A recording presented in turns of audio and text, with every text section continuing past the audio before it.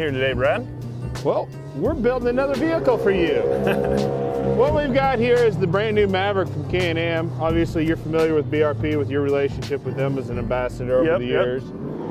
And they've been kind enough to get us a Maverick, and kind of the same relationship we've got with the snowmobiles.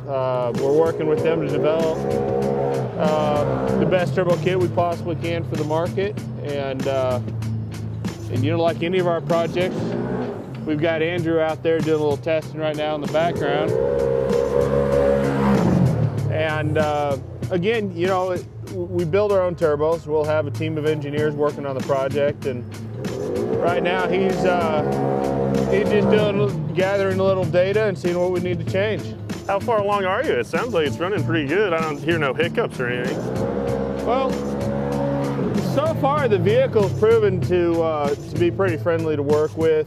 We've had a few questions from some of the engineers, you know, with Can-Am Rotax, but things are going very well. It's still in a prototype phase, and we'll be able to go to production parts here pretty quick with it. Man, I'm excited. Well, hell, let's get a closer look at it. Yeah, let's take a look. Let's flag them down if we can. Man, I like the layout of everything. It looks pretty clean. You know, it's definitely a different vehicle having the mid-engine. We've got a throttle body up front. We've got the exhaust in the rear. But we'll do a shaker-style hood here, air-to-air intercooler. Later on, we'll incorporate an air-to-water for those people that choose to have that, or a non-intercooled system. But we'll get plenty of airflow through there and good, efficient intercooler.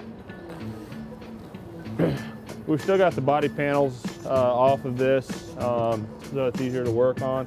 You come to the rear, you know, we'll do the same thing we've done in a lot of our kits for the off-road vehicles.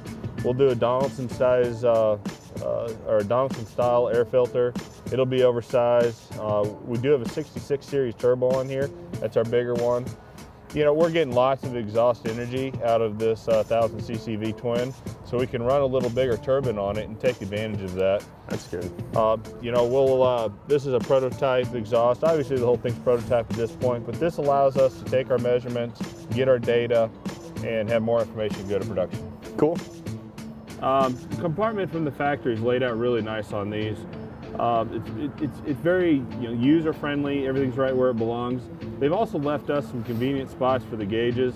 So again, we'll have our O2 gauge, our boost gauge, our fuel controller, and you know, we'll have this kit wrapped up and hopefully to market by midsummer for people.